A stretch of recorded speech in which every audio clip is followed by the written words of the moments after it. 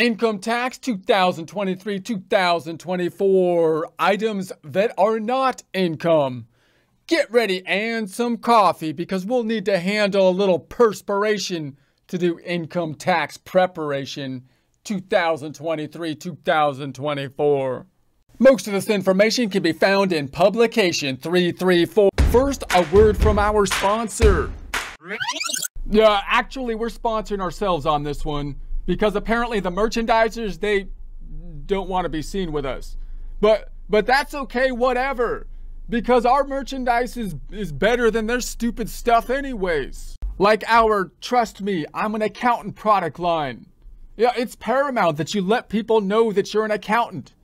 Because apparently we're among the only ones equipped with the number crunching skills to answer society's current deep, complex, and nuanced questions.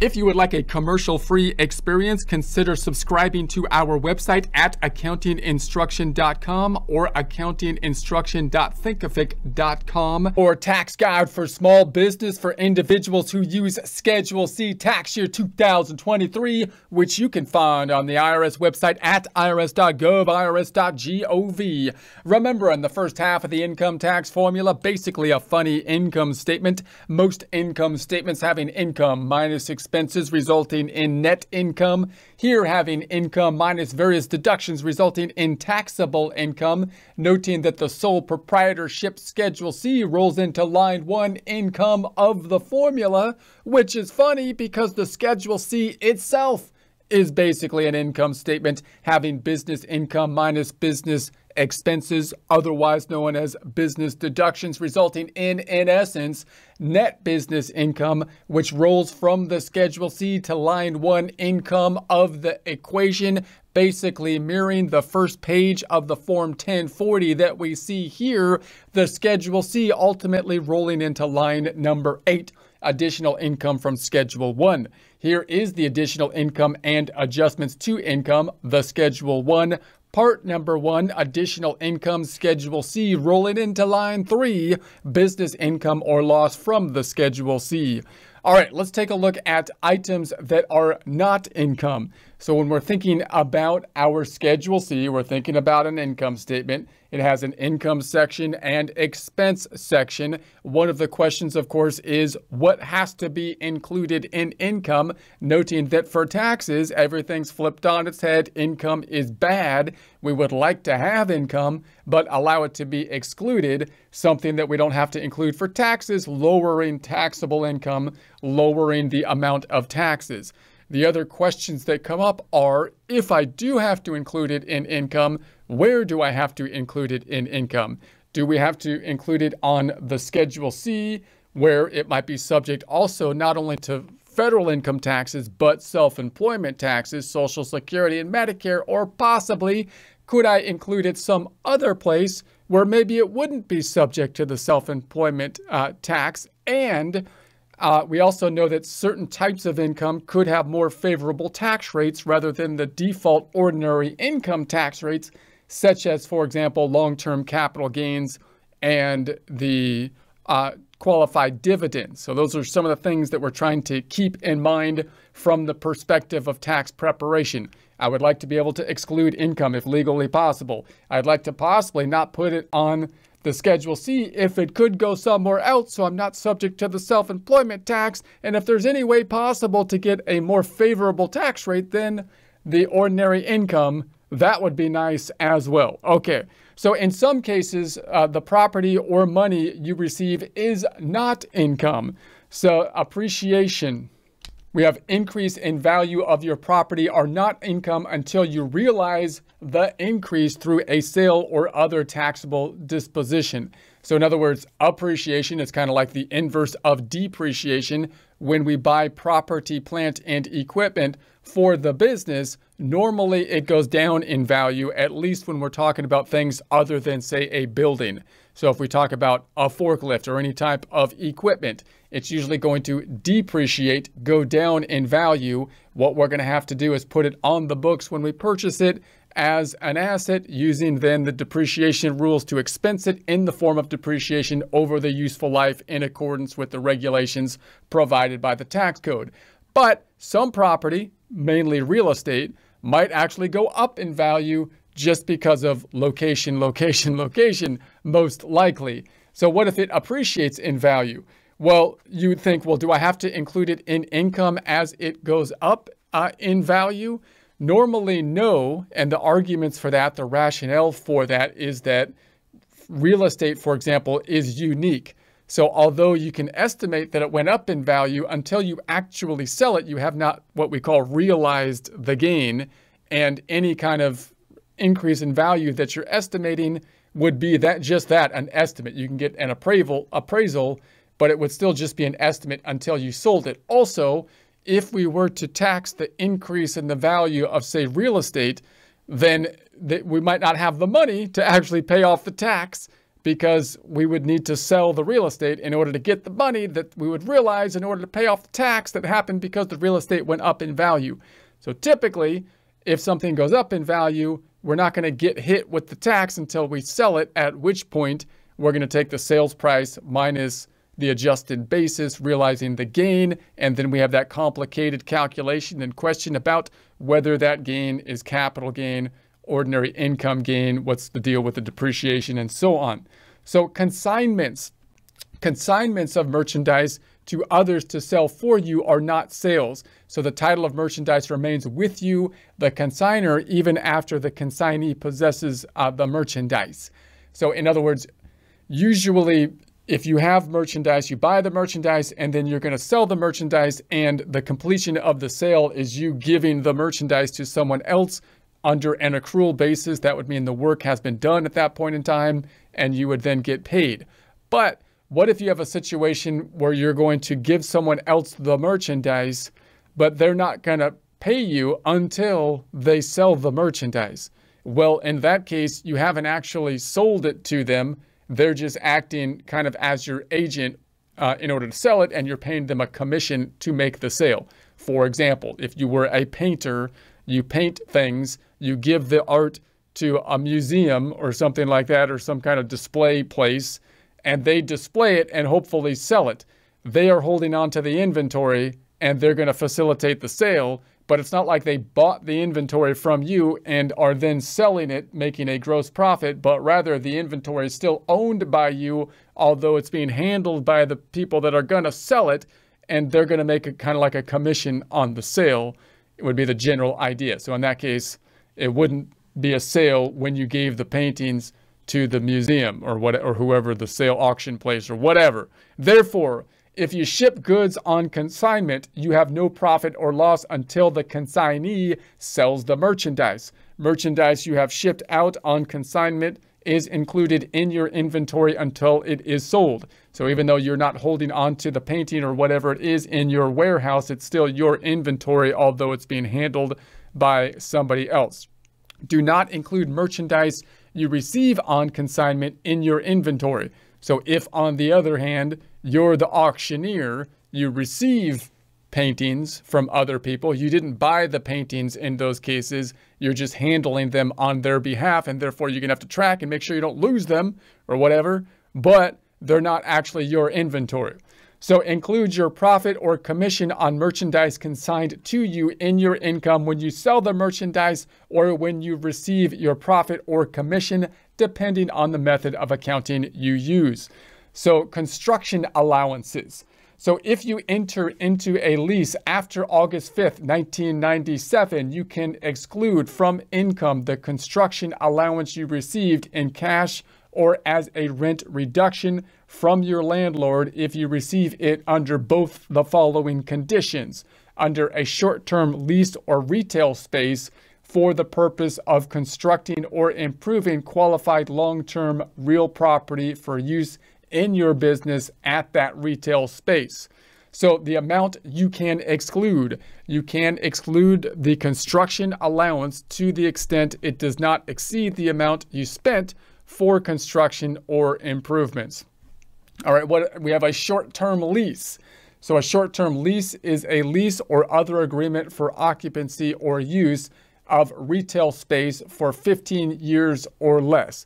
So obviously, if you're a business, small businesses might be working out of their home. Larger businesses might be purchasing space that they're going to be working in, or renting basically office space like in an office building, noting that office leases are much different oftentimes in terms of the period of lease terms and the structure of the lease than renting like a home or a place to live, for example, oftentimes because the people that have a business want to lock down that space for longer periods of time. So you get these long leases. So in any case, a short-term lease then is a short-term lease is a lease or other agreement for occupancy or use of retail space for 15 years or less. So the following rules apply in determining whether the lease is for 15 years or less.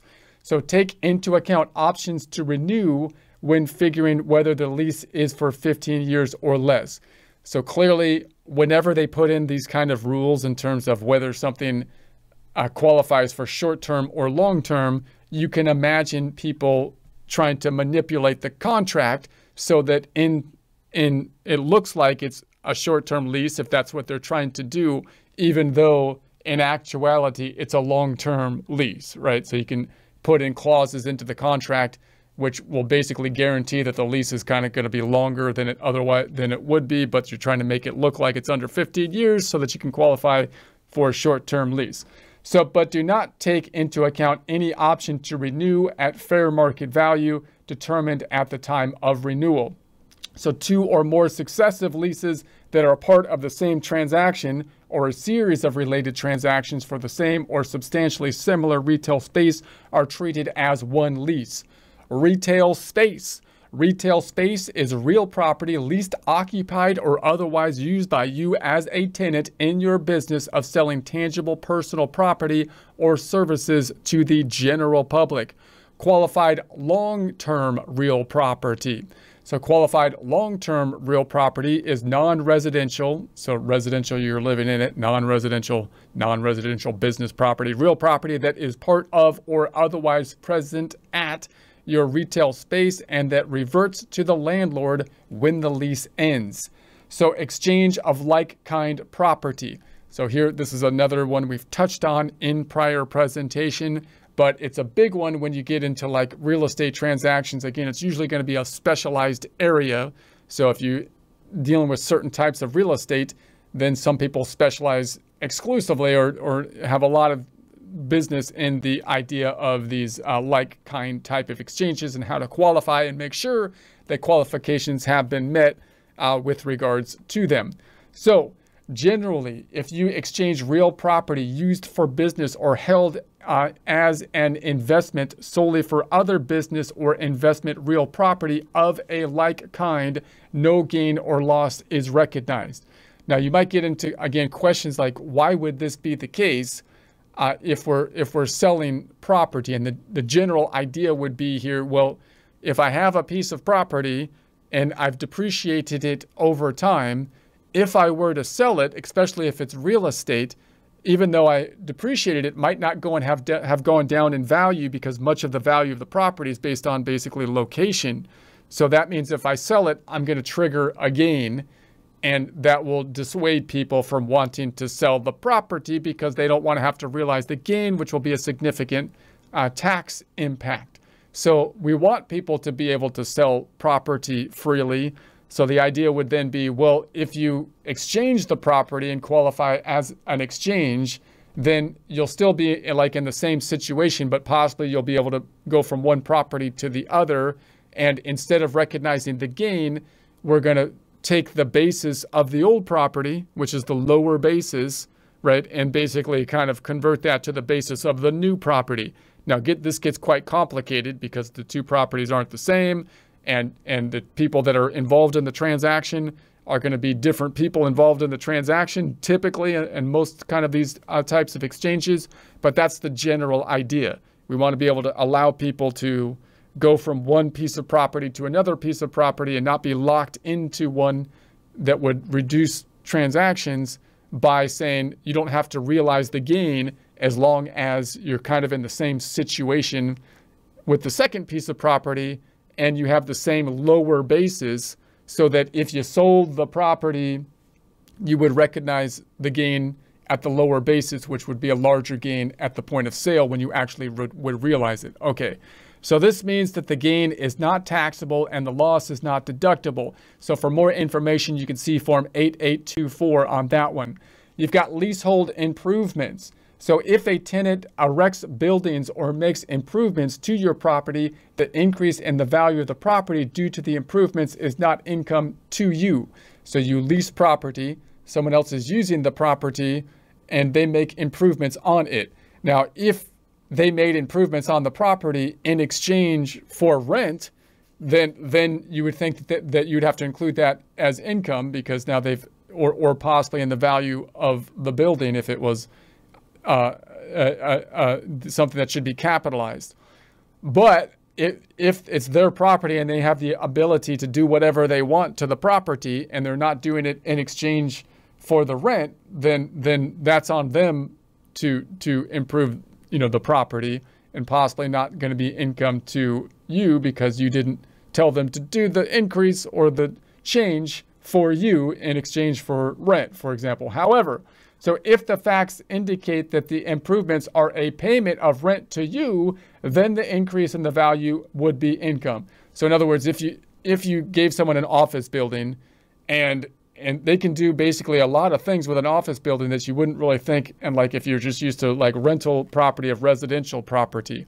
So they might like wipe out the whole floor on an office building and then put their own separations in it and whatnot, and make extensive changes to the office building that have nothing to do with the employer, right? They put the ping pong table in there and they put a whole thing so the pool table fits, so the stick doesn't hit the wall and everything and whatnot. But you didn't tell them to do that, so you would think that that wouldn't be something that you have to include in income, even if it was an increase in the value of the place. But if you told them that to do that in exchange for rent, and then you didn't take the rent, you would think then might be income. All right, loans.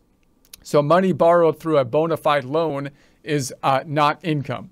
So clearly, if you got a loan, then you got cash, but it's not income, because on the balance sheet, which you wouldn't see on the Schedule C, you would increase the liability. You owe the money back.